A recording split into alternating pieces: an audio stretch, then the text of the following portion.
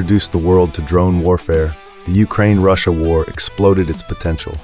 Suddenly, drones weren't just expensive tools used by major powers. They became accessible, cheap, and absolutely everywhere.